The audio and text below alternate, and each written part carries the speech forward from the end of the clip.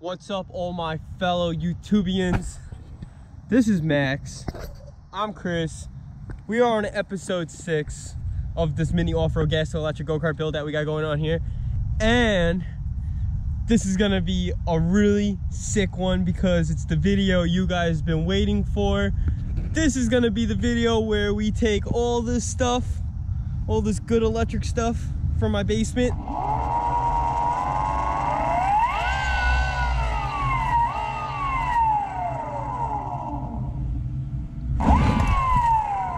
Oh my God. And we're gonna put it on the go-kart.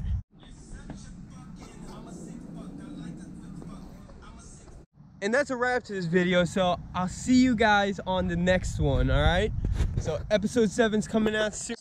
Enjoy. Alright, so we're gonna pause this because it's been like a whopping 3 months since I've uploaded a video on this channel, and I feel like I owe you guys an apology and explanation on what happened. Why did I stop posting videos? I know so many of you are hooked on this mini off-road gas to electric go-kart conversion build that we got going on here. And you want to know what happens to the build. You want to see it done, I know. But I ran into a huge problem. And it was a massive problem. A problem that took me 3 months to try to actually come up with a solution for. But I think I've got it. And this video, even though in the intro I said we're going to put everything on the go-kart, it's not going to happen. I'm going to try to explain to you my solution to the problem I had that I think I figured out for us to move forwards and to continue this build. So without further ado, here's what I got going on. When we left off episode 5, I had everything on top of a table in my basement working. The throttle was working, the cooling system was working, everything was working, looked like it was ready to go. All I had to do was drop it onto the go-kart, make some brackets, and we would have a working off-road mini electric go-kart. But that's not the case. That's not what happened. It was a false sense of putting things together, which I myself even thought it was going to kind of work just to make the video, but it wasn't true. It wasn't using all the power that this motor and speed control is able to produce. And I want this thing to be overkill, stupid fast. I need the full 5 kW to make the thing a rocket ship. So you're probably wondering, what do you mean? Like, what do you mean, Chris? Why is nothing working? And here's the problem. The battery is my problem with continuing this build for that go-kart. And what do I mean by that? To power a big motor and just a big vehicle, kind of like that mini go-kart, you need a lot of power. So a simple way of explaining this is a simple formula, which is watts equals volts times amps. So there's a nice simple formula.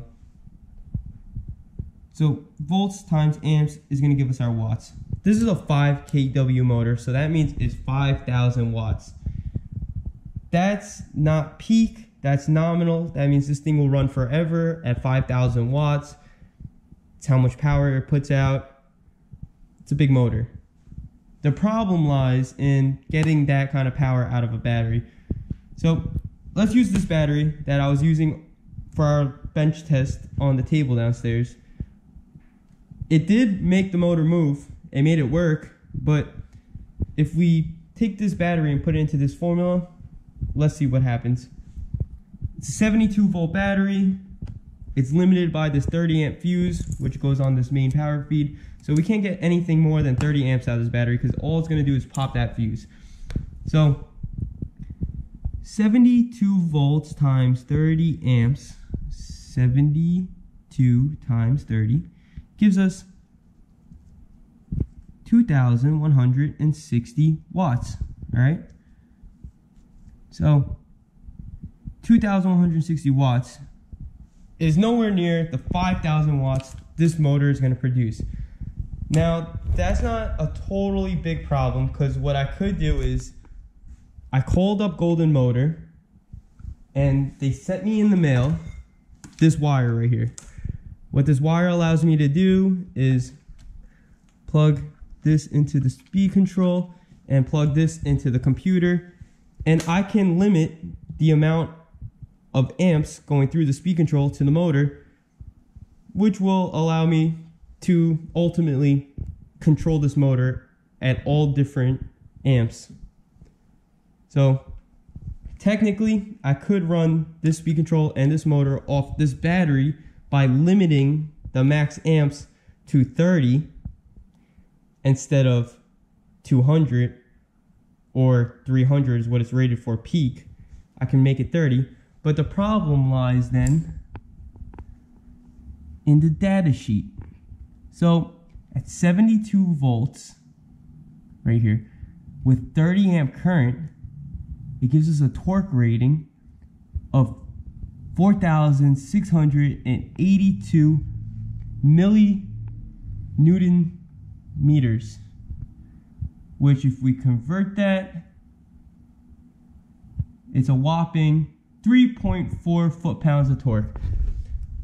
I don't know how much realistically that go-kart's gonna need to accelerate, but I know 3 foot-pounds of torque is definitely not gonna get that go-kart moving off the line at a very high rate of speed. So that's where the problem lies.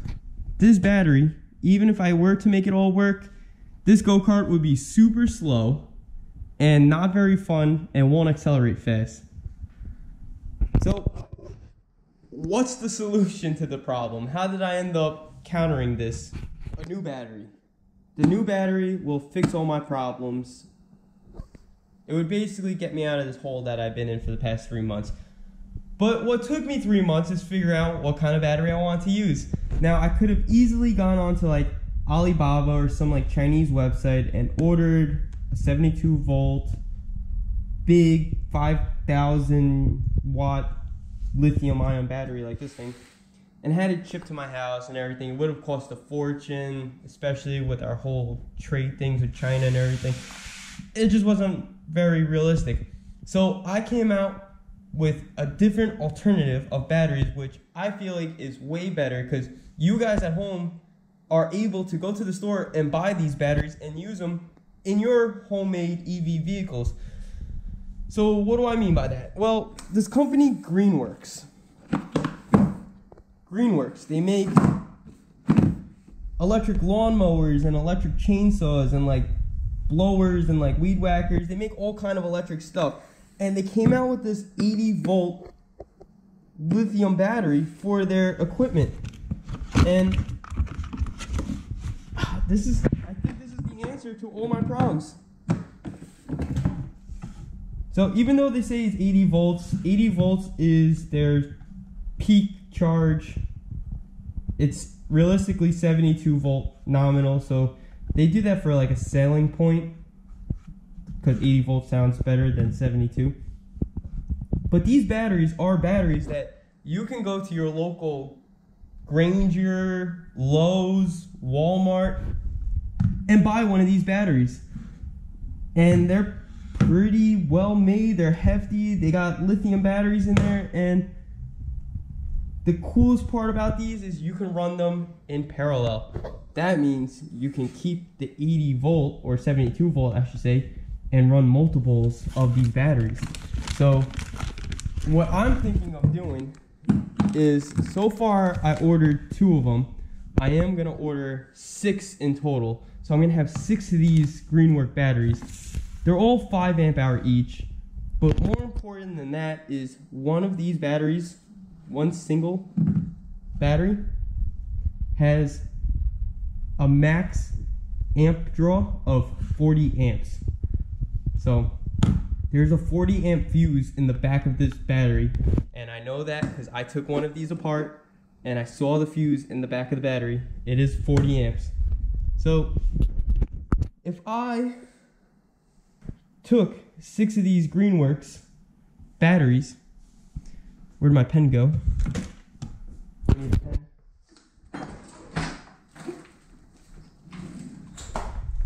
Sorry about that. If I took 6 of these Greenworks batteries and we add that to our formula that we got here, which is watts equals volts times amps, let's do 6 times 40 Each one could put out 40 amps. Gives us 240 amps. So let's do 72 volts times 240 amps. 72 times 240 gives us 17,280 watts of power. That's massive. That's a big number. That will give us all the power in the world to accelerate this motor to whatever fun speeds we want to go at, with a max amp discharge rate of 240 amps. So what I'm thinking of doing is actually limiting the controller to 200 amps, so we have a little safety cushion window. So our max draw is going to be 200 amps instead of 300. And I feel like that's going to give us enough oomph to get the go-kart going. Because if we were to go to our motor spreadsheet here and scroll down to the bottom, I know you guys can't see this, but just listen to what I'm saying. If we do even 157 amps, that gives us a millinewton-ton torque rate of 28,175. So if we go to our conversion chart, 28,175 millinewton meters converts to foot-pounds, gives us 20 foot-pounds, and I think 20 foot-pounds is enough to get the go-kart moving. I think that's a nice amount of foot-pounds. This is all in my head, in theory. I don't know if it's realistic, but that's the whole point of my channel, is to experiment with this stuff for you guys to watch, and we can learn together and see if it actually works. Or I'm going to record the whole thing catching on fire. So either way, it's going to be a win-win for you guys. But to move forwards with this build, we are using Greenwork batteries that are coming from Lowe's. So for all you guys trying to make EV vehicles at home, if this works, you know where to get some high-powered lithium batteries for a pretty decent cost. Also, the other bonus to this whole thing is, here's one charger, right? So from one of these batteries being completely dead, it takes 75 minutes to rapid charge. That means if I made this go-kart have 6 of these batteries, all hooked in a parallel, if I was to take them out and put them on charge on 6 chargers, I can have the entire go-kart charged in 75 minutes. Now, me sucking this much power out of it, the go-kart's probably only gonna last realistically, I don't know, maybe 15 minutes. I really don't know. That we're gonna have to figure out in the future, because you can use the same formula we got here, but use it for watt hours equals volts times amp hours. And that's kind of a different, that's more of understanding how much your battery can hold, not so much discharge. But I know that if I only do 6 of these, that's pretty much the minimum. It's actually not storing that much energy. If I wanted to, I could put 8. Max can tell you about putting 8, but he doesn't know, just like me. So we're gonna leave that up to the future, but I just want to let you guys know we are continuing this build. We are using Greenwork batteries to power this build, and it's gonna happen. It's continuing. I didn't just stop making videos for no reason. So stick around, subscribe, stay tuned, keep watching, put your notification on, because this go-kart is gonna continue. It's gonna be built. I'm gonna finish doing everything on this go-kart, and I know you guys want to watch it, so I'll see you real soon. We'll be back. Episode 7 is coming soon. All right, peace.